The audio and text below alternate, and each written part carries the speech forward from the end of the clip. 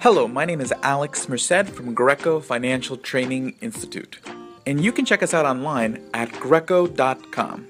What I want to talk about today is what is an options contract. An options contract is just a contract between two investors.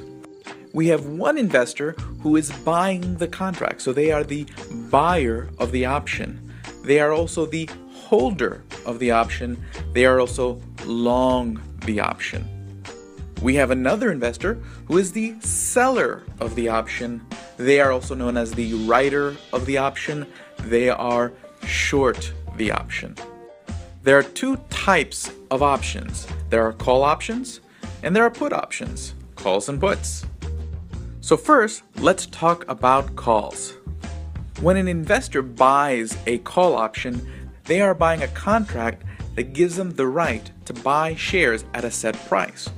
So Bob here has the right to buy shares at 50 using his call option that he purchased.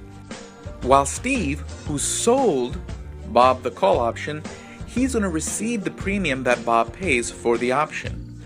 But if Bob ever uses the option to buy shares, then Steve will have to sell them his shares at that set price of 50, also known as the strike price. Now, if the stock were to go up in price, then it makes sense for Bob to use his call option, because then he can buy the shares at 50 and then sell them at the higher market price, we'll say 60. So if he buys shares at 50 using the call option and then sells them in the market at 60, he'll make money. But if the stock price were to go down, then it would not make sense for Bob to use the call option. So eventually the call option will expire and Steve will get to keep all that money Bob paid to buy the option, aka the option premium. Now let's talk about puts, which are just the exact opposite. That's the great thing about finance. You only have to learn half of it because everything else is the opposite. If you're the buyer of a put option, you are purchasing a contract that allows you to sell shares at a set price.